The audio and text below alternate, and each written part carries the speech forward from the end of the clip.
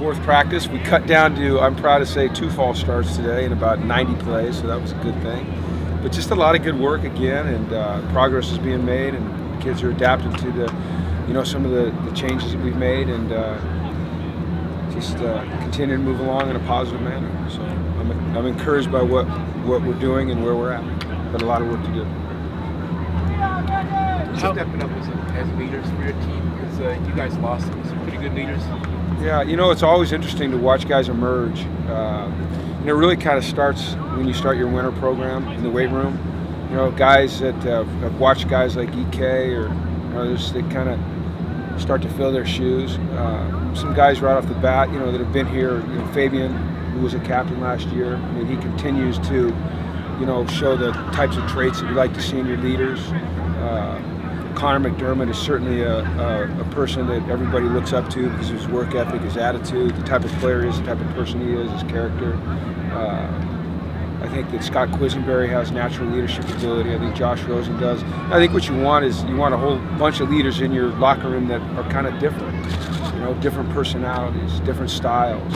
Some are loud and boisterous, and some are quiet. But if you can get a whole group of guys moving in the same direction with whatever style that is, then you've got a chance to be pretty good. How is Ish's transition going to receiver? Well, after 4 practices, I think pretty smoothly. You guys just talked to him, so you'd have a better feel for what he said than I have when I've talked to him, which is daily. It's quick, and he seems excited about it. We see good things. We see a guy that can catch the ball on the flat, or some, like we talked about the other day, that short area quickness and make people miss and get vertical in a hurry. So, and he's competitive and he's tough, and I think those are elements that you like to see offensively. He said it would be a better question for you when we asked him how his routes were. So how are his routes right now? Well, he has speed, quickness, and then Eric calls it drive phase. When he gets separation, he's able to put it in 2nd gear or 3rd gear or 4th gear and create separation. He can do that. And he's always going to need to work on his routes. That's what great receivers do, is they constantly refine their routes. But I think he's well on his way to being a guy that can help us on that side of the ball. And I still think he has the ability to help us as a returner, and I think that if we need him, he still can play defense for us. So I think he'll be very valuable for us this year. How's Kenny Tualoa? He got some time with the ones today, it seemed like. Very impressed. Really impressed with all the guys that have come in early. But Kenny, he had the interception, nice play. He wears a linebacker number 52. He just looks like a middle linebacker. He kind of looks like a throwback middle linebacker. I think he's very smart. He's very calm. He has football instincts and awareness and toughness. The game doesn't seem, it's kind of a cliche. The game doesn't seem too big for him. He doesn't ever seem overwhelmed by anything. And I'm really encouraged by the way he's looked, by the way Mike's looked, by the way Breland's looked. Those 3 linebackers, that's a tough position to adapt to at this level, and they're doing a nice job. Marcus Rios was on the sideline today. Is he? He strained his groin a little bit on Saturday, but it's nothing serious. He missed today. I'm not sure if he'll be out here Tuesday or not, but it's really nothing to worry about. Manfro and Sharp and Dwight. Stephen Manfro hurt his shoulder again, and he's being evaluated by the doctors tonight, and then we'll make a decision on his future. And I'm not sure which way that's going to go. Hopefully he'll be able to be out here with us, but he's been through a lot, so it wouldn't surprise me if we've seen the last of him. Hopefully we haven't. If we have, it'll be sad, and thank him for everything he's done, and but we'll see. Who are the other ones you asked? Sharp and Dwight. Dwight Williams is no longer with the program, and Aaron Sharp had a class issue that he had to take care of, so no big deal there, at least not right now. So. Are you expecting to get any of the guys who were on the Tour de France over there back? Yeti, no. Tavita, probably not. Fabian, no. Mossy, no. Who else would have been over there? Johnny, no.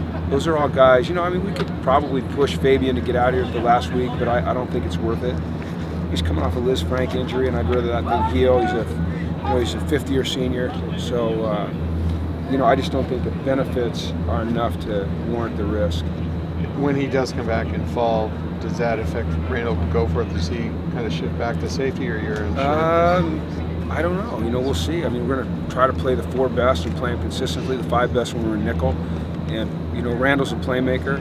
I think it benefits him right now to play corner. I mean, he knows the safe position well and is a good safety, but just working on his cover skills will help him. So that's a good question. I don't have the answer to that question yet. I mean, we'll see when we get there. What have you seen from Adarius Pickett that made him plug in with the ones? Intelligence. We always knew he was a really smart kid, but now just you see that football intelligence. I think he's tough. I mean, we've all seen the toughness. He has that kind of running back mentality where he's taking it to people. He has a knack for being around the ball.